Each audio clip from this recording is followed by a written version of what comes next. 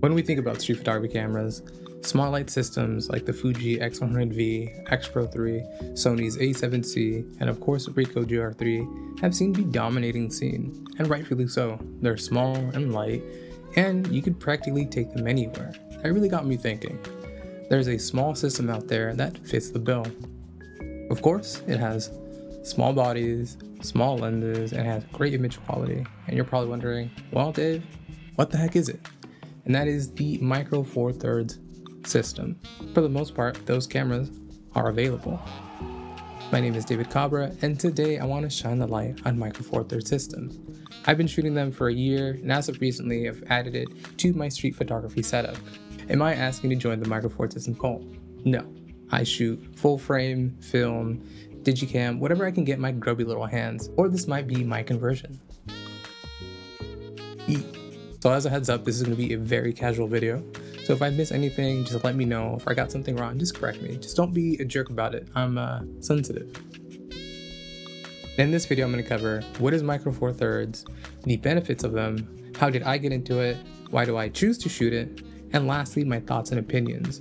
Along the way, I'm going to show you images from 3 different cameras, and that's just to show you guys what you can do with these cameras. And of course, if you stick around through the end, we could shoot the shit, because why not? Let's talk about the teeny tiny elephant in the room, and that is its sensor size. It's half the size of a full frame, and that's what really pushes people away. Its advantages, it's also its disadvantages. Because of the sensor size, it tends to struggle in low light situations, and another thing is, compared to full frame, you don't get the exact same image compression, or what people like to say depth of field. Technically that's not right. I don't really want to get that deep into it because that's just going to open a can of worms. In general, I think for street photography, you don't really need that crazy shallow depth of field, so I'm not going to worry about it. And if we make a video about equivalence, depth of field, and other stuff, that's a never-ending war anyway. Knowing the limitations of your systems and pushing through them create creativity and innovation. But what is Micro Four Thirds? Micro Four Thirds is a mirrorless, interchangeable lens system introduced by Panasonic and Olympus back in 2008. Just a quick tidbit, Olympus is now OM Systems, but I might use those names interchangeably. What am I doing with my hands? I never know. What does Micro Four Thirds stand for? The word micro means mirrorless because of the removal of the pentaprism. Now you have a micro, smaller body. So surprisingly, it doesn't have to do with the sensor size. But 4/3 does actually have to do with the sensor. It stands for the sensor size and aspect ratio of, well, the sensor. And now we're going to talk about Micro Four Thirds benefits in street photography. And we're going to break it down in a few sections. So you have image quality, IBIS, small form factor, lens choice, and lastly, my favorite, price point. That is especially true in the secondhand market. Image quality. Since it's a small sensor, people are like, I can't get a good image. I can't. I'm horrible. And that I will argue. And instead of getting technical, I'm just going to show you some of my favorite Micro Four Thirds photographers. Some people like to argue that you have to nail your exposure with Micro Four Thirds, that you can't underexpose so much. In general, you should try your best to nail your exposure. And I understand there are situations where you want to under or overexpose. But to be honest, I'm not going to do that way too much. Maybe 1 step or 2 steps, but anything than that, I think that you're just reaching and you got to do better. No, but in all seriousness, this is all about situation, and knowing your system's limitation also helps out. Another strong point that people don't really mention, that is IBIS. Even though a lot of camera systems have IBIS now, OM systems and Panasonics tend to be really gimbal-like. So in order to combat the issue with ISO, I like to bring down my shutter and I'm able to get a nice image while I'm handholding. So in low light situations, this is a nice alternative. And of course with full frame, all I have to do is crank up my ISO.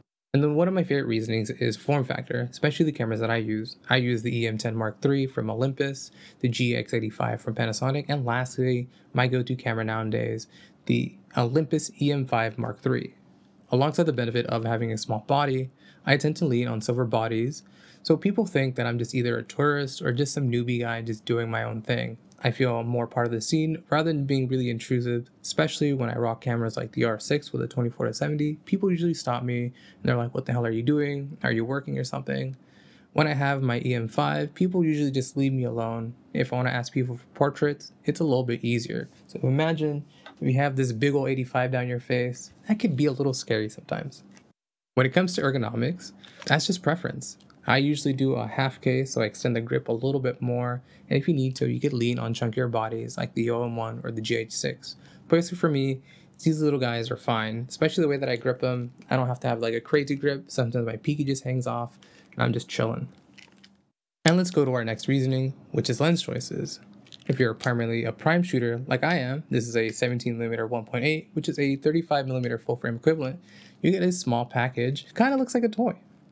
People are gonna say, "Oh, I used to have this camera," or you know, some nostalgic stuff like that, which is pretty hilarious. But if you're a prime shooter like me and you stick to 1.8s, you have focal lengths like 28, 35, and 50. I'm saying full frame equivalents, my bad, but they tend to be small packages. Once you get to the 1.4s, 1.2s, they tend to be a little bit bigger, but they're not as big as their full frame counterpart. One of my favorite things about setups like these is, honestly, I just put a camera strap and just hit the streets. I take a battery or two, put it in my pocket. I could just do that all day without a problem. And of course, you can do that with a full frame camera. This is my Canon RP with a 35mm. But that tends to get tricky when you start to introduce zoom lenses. And what extends my small form factor and lens choice reasoning is the availability of getting small compact zoom lenses. This is a 12 to 35 2.8, which is a full frame equivalent of a 24 to 70 2.8. I had to think about that one. But the option of having something small is really amazing. And this could be really helpful if you're a shy person, or if you're like me, I'm just lazy at times. This is my go-to setup when I hang out with friends. Either they know I'm going to take pictures of them, or I'm going to step out and take pictures of the scene. So as an example, if it's a bar night, personally I'm not much of a drinker. I usually take pictures of the bar, or I step out and do some street photography while my boys are just drinking. Of course, some people are going to be like, well, David, that isn't street photography. And well, I'm just going to tell you, there's no rules in the street, motherfucker. So this is my 24 to 70 on my R6. It's adapted because I'm broke. And this is my EM5.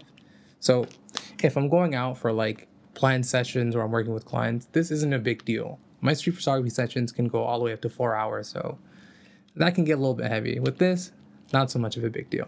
And one more thing about lens options, which leaks over to price, is since there's many manufacturers like OM System, Panasonic, Laowa, they all create all these amazing lenses, you're able to get them secondhand at a really decent price. Might as well talk about price. But one of my favorite things is you're able to get a pro level setup for under $1,000. So I got the body for $650 and I got this lens for $320. And both of these guys are weather sealed. So when I go to places like Portland or Seattle and I have to worry about rain, it's not that big of an issue. So even though this isn't the tip top of the line or the latest and greatest, the fact that this is weather sealed and I can get some pretty nice photos is a huge plus. One thing that I do want to note, this camera is slightly older than the X100V, I think about 4 to 5 months. So even then, this camera still has a lot of life left. And if you're on a tighter budget, this is my EM10 Mark III. I got this camera about last year. This is pretty old. I think it came out around like 2012, 2013, but I got the body for $250 and this lens itself, I got it for $100. So even then, you have a nice little budgeted system. Budgeted, small budget. So how did I get into the Micro Four Thirds system? Well, I have this guy to thank. And you're probably wondering, but this is full frame. And you're gosh darn right. But I had a street photography session in San Francisco and I was carrying it for about 3 hours. So once I got to the 3-hour mark, I was just dying. It was just chilling around my shoulder and I got a little bit tired of people like pulling me to the side, asking me what I was doing. So I found this camera store 2 blocks away from me. They're called Fireside and they're a really cool spot. And there she was just staring at me, my little EM10. At that time, I didn't really know about the sensor size. I just thought it was small and cool. They gave me a little bit more info about it. Now that I go into more rainier places, I wanted to upgrade my body, and that's how I got my EM5. So why do I choose to shoot Micro Four Thirds? Honestly, it just gets me out of the house. I love the way my camera looks. I love the image quality that I get from it. So that's just it. I have fun shooting with it, and that's the main reason why I do so. We're at the tail end of the video. So now I'm just going to shoot the shit with you guys. I see videos that say, I'm leaving Lumix, I'm leaving Olympus, is Micro Four Thirds dead? And to be honest, I think that system will never die because there's always going to be little gremlins who just love that system. Besides me, I feel like there is a huge cult following, and so I don't see it going anywhere anytime soon, unless shit hits the fan. I think Micro Four Thirds isn't as big as it should be, is because Panasonic OM systems tend to move really slow. So when they had the opportunities to swing for the fences, I think they missed their mark. which is very unfortunate because I feel like more people could benefit from a system like this. Now that I made a video on Micro Four Thirds, does this mean I'm going to stop talking about the R7 and doing gear reviews? No, I'm actually using the R7 right now. This is the R7 with a 24 to 105 f4, so maybe I'll make a video on that. Thank you guys for watching this video, and if you guys haven't liked it already, go ahead and do so. Sub if you haven't, and I'll catch you guys next time. Bye!